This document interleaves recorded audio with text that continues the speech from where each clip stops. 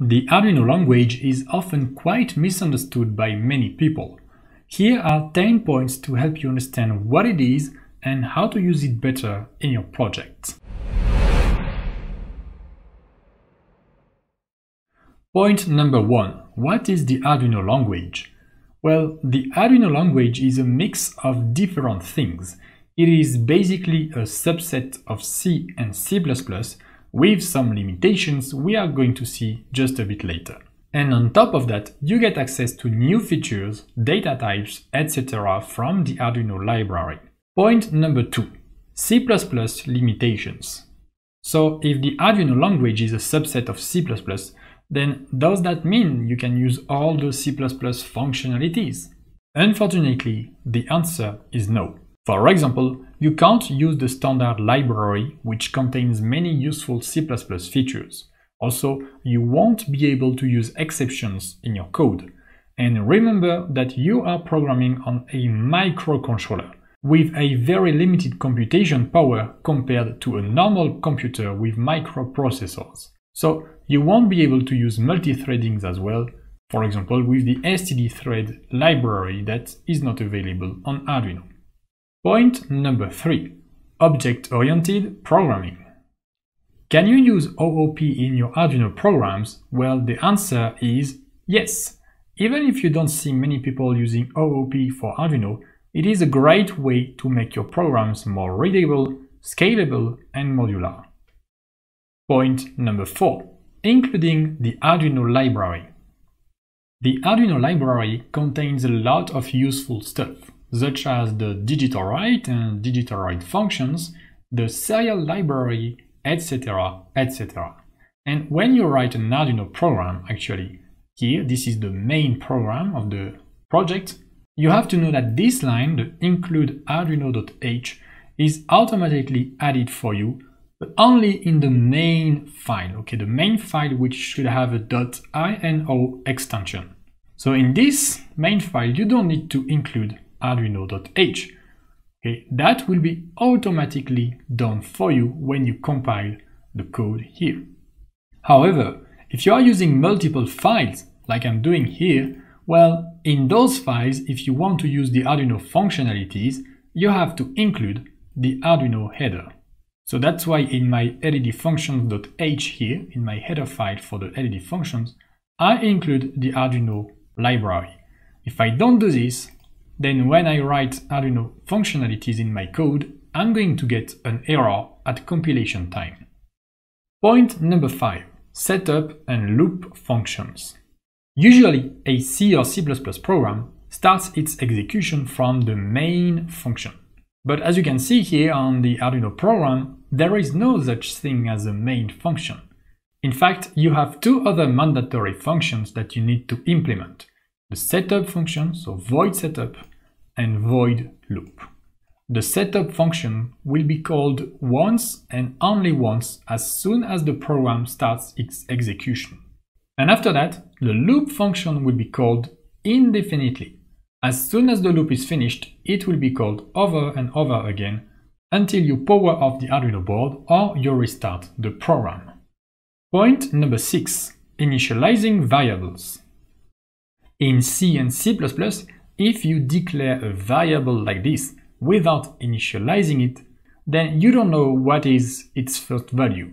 Okay, it could be anything. And not initializing a variable is definitely not a good practice. With the Arduino language, as soon as you declare a variable, Arduino will initialize it to 0 for you. So this or this is the same for an integer variable. As you can see, when I just print the number without initializing any value, I get 0. And of course, this will depend on the data type for the variable you have. For integers, the value is 0. For float number, you will have 0.0. And if you try to initialize a pointer without anything, you just get a null pointer. Point number 7. Functions prototypes. Usually in C and C++, you have to first declare your functions with a prototype, and then you can write the functions. With Arduino, well, the Arduino IDE will automatically do that for you.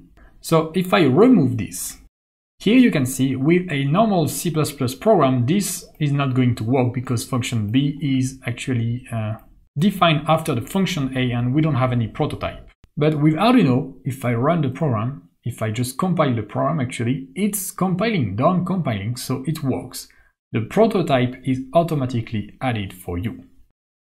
However, as a best practice, you should write prototypes for your functions, and even better, put your functions, so those functions here, in a header file, a .h or HPP file. So the prototypes go into a header file, and then the implementation for the function goes into a .cpp file, okay, that is linked to the header file. Then from your main program, you can include the header file and use and call the functions that you have declared and implemented. Point number 8, Arduino specific types. If you use types such as byte or string with an uppercase S, well, those are only existing within the Arduino library.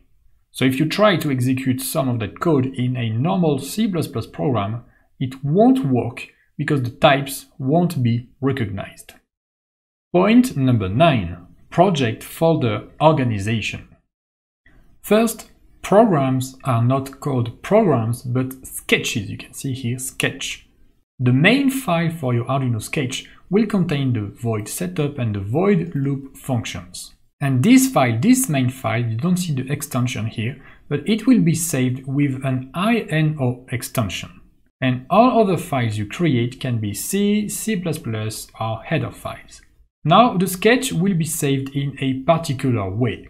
So if you want to see where the sketch is, you can go here on sketch and then show sketch folder here. You have the shortcut if you want to. And here you can see, so the name of my project is test split files.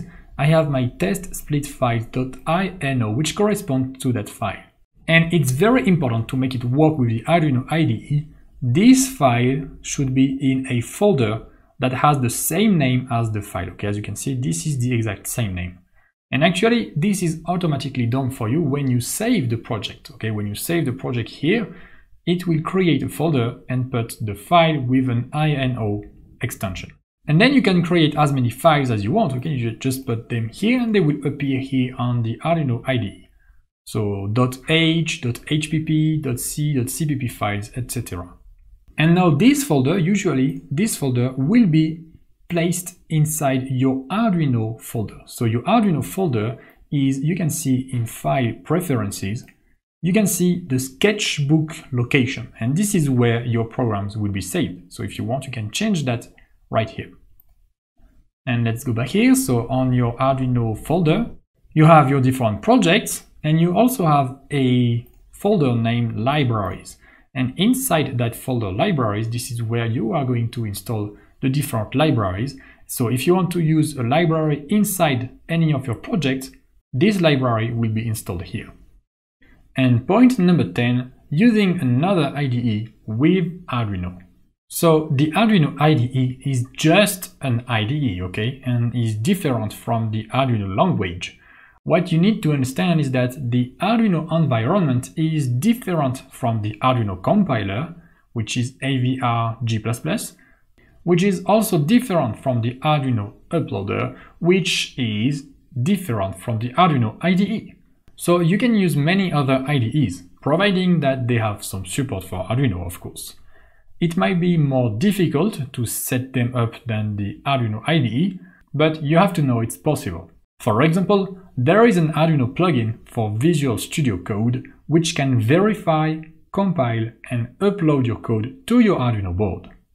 If you liked this video, subscribe to get more tutorials like this in the future. Also, check out my online courses so you can learn Arduino step by step in an efficient way by practicing and directly going to the point. Links in the description.